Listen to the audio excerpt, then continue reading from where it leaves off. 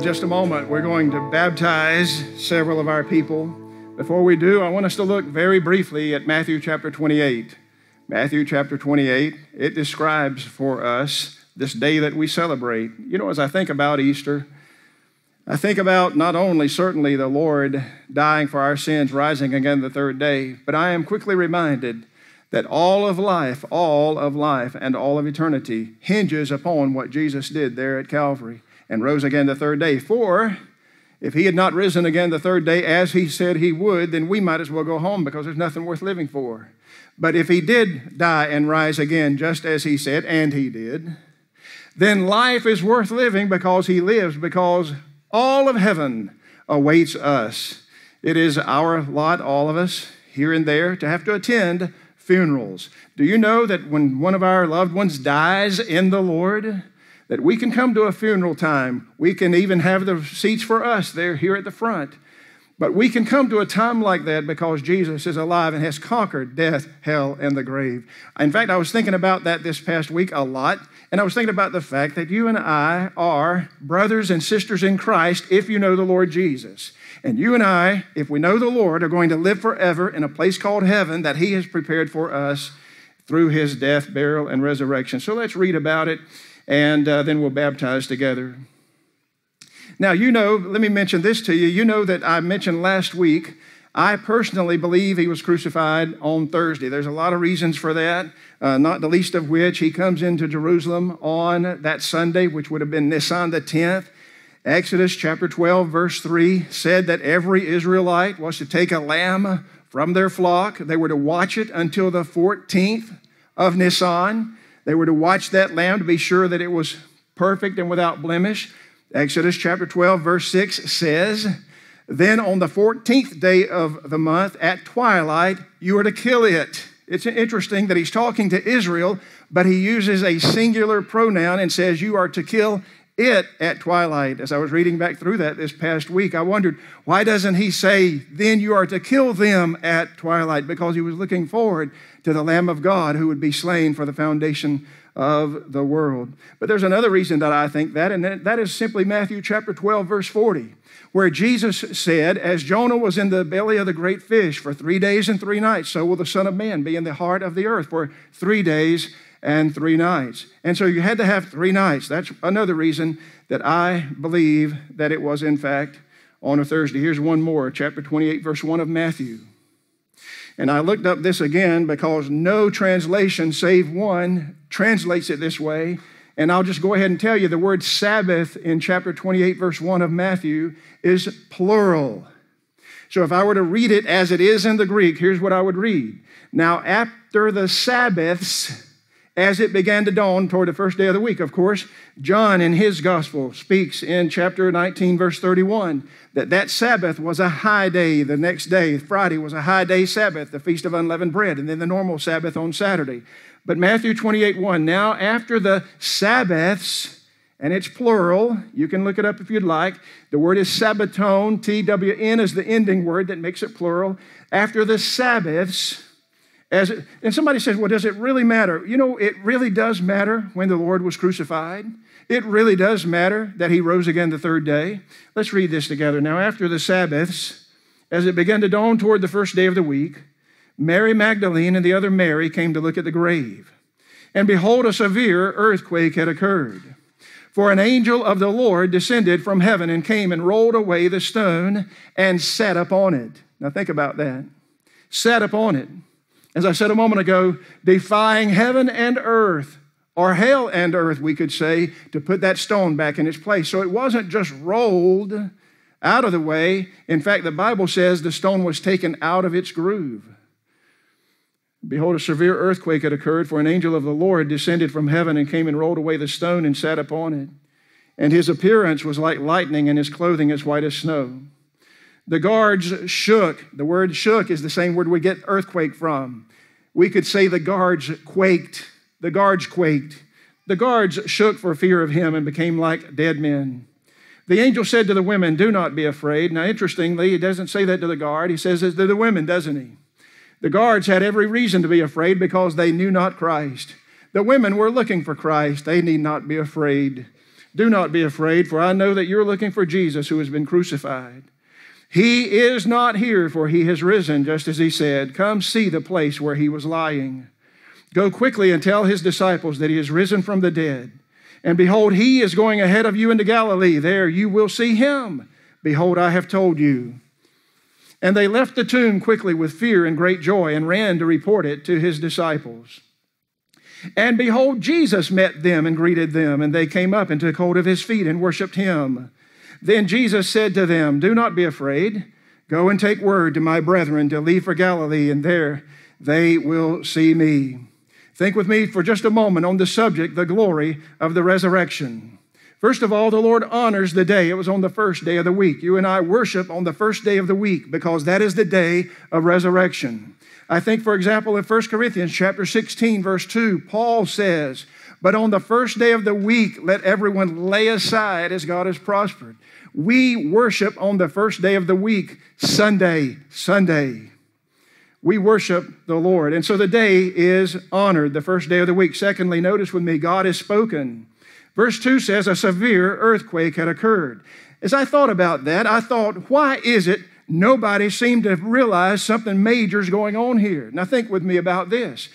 A severe earthquake occurs, you would think everybody around would be wondering what is going on, let's find out. But it doesn't happen that way. The ladies come to the tomb, and by the way, even they were not expecting a resurrection. It's kind of interesting in the whole Easter story, the only ones who really were expecting it were the religious leaders who went to Pilate and said, We remember that deceiver said he was going to rise again the third day.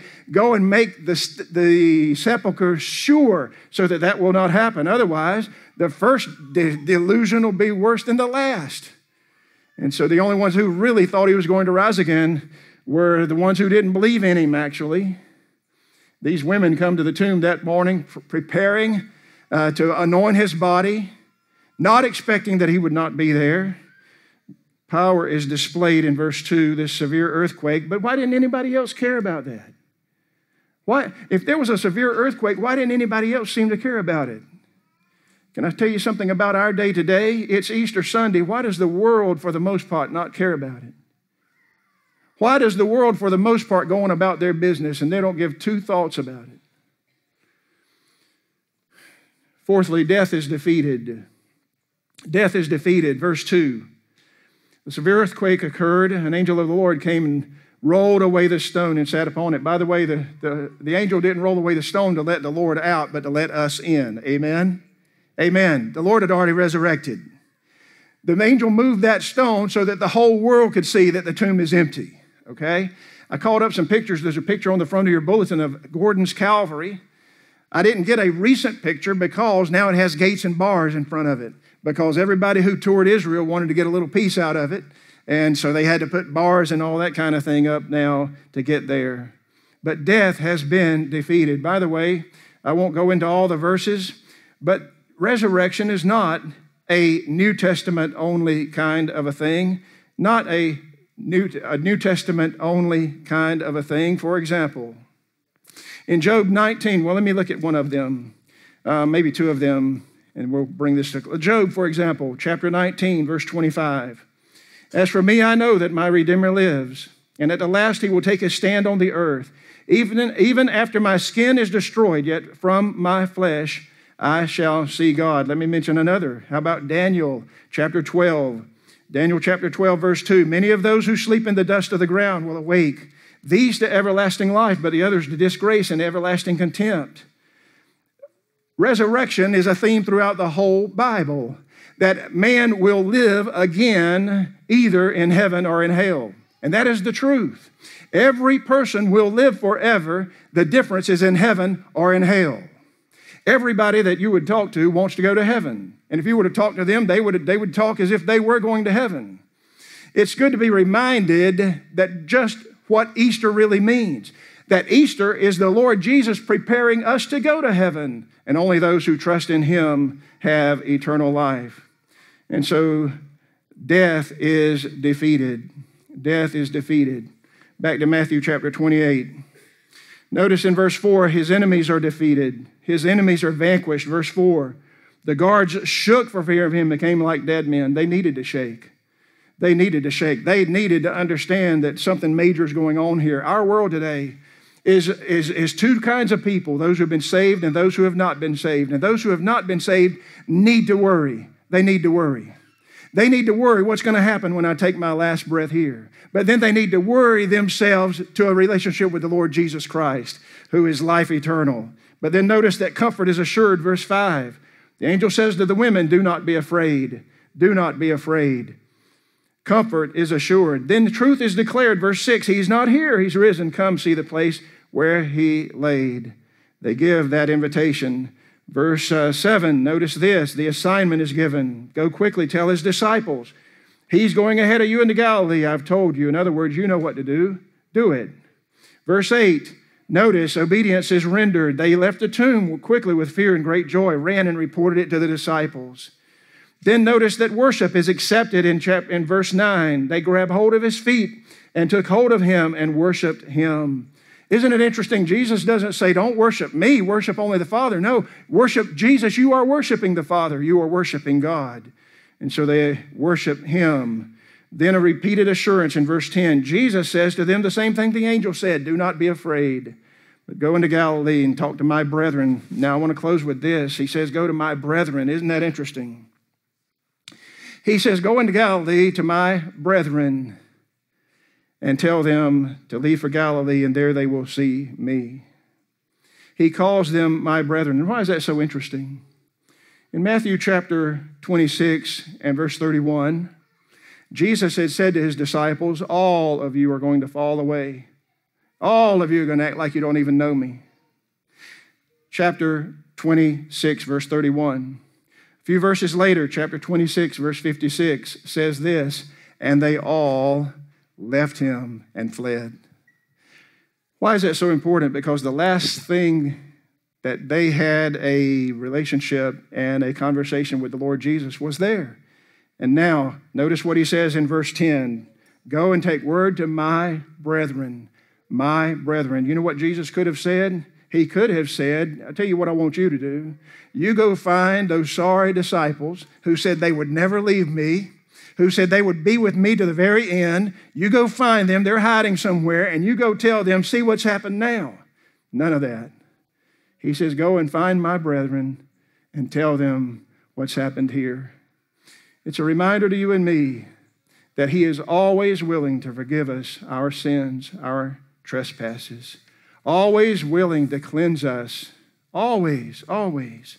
On this Easter Sunday, have you given your heart and life to the Lord Jesus Christ? It would be horrible to go through an Easter Sunday and not know personally the one whose death and resurrection you celebrate. Do you know the Lord Jesus as your Savior today? I tried to talk to our baptismal candidates a moment ago that baptism is ultimately identification. We are identifying with Christ. You know that Jesus himself came to John the Baptist and was baptized. He didn't have any sin. Why was he baptized? What he was doing was identifying with John the Baptist's message. Jesus rendered himself to be baptized. When we come to the waters of baptism, we are identifying with Christ. And that's really what salvation is. It is to say, Lord, I don't want to live for me. I want you to give me the strength to live for you. I ask you to forgive my sins, come into my heart, and I will serve you. I close with this. Charles Weigle was born on November the 20th, 1871. He was born in Lafayette, Indiana, to a German family. His father was a German baker. His mother, not surprisingly, kept the home because they had 12 children. Charles Weigle had 4 other brothers and 7 sisters. Charles Weigle, as he writes about his life, says that every day following breakfast, his family would gather around and they would read the scriptures together. Charles Weigle himself was saved when he was 12 years old. In fact, he lived to be 95 years old. His last several years were at the great Highland Park Baptist Church in Chattanooga, Tennessee. When he was grown up in years, he asked Lee Roberson, the pastor of Highland Park Church in Chattanooga. If he could somehow live on the campus and speak to the students and identify with the students. And so they made him a little apartment called the Weigel Apartment, and Charles Weigel lived there for the last 10 to 12 years of his life, where he was impacting the students of the colleges there. In fact, Dr. Lee Roberson, when I did my dissertation, I used Dr. Lee Roberson because he is probably the one who said everything rises or falls on leadership. It's attributed usually to John Maxwell, but Lee Roberson probably is really the one who said it. And so Charles Weigel lived on the campus and spoke to the students the last probably 10 to 12 years of his life, died at 95 years old. The reason that's important is because Lee Roberson, Dr. Lee Roberson of the Highland Park Church in Chattanooga, said when Dr. Weigel was 95 years old, he went to the apartment to speak to him, and he said he was sitting there with his Bible open, and he was still making notes in the margin at 95 years old. Dr. Charles Weigel gave his life to the Lord when he was 12 years old. He wanted to be a preacher.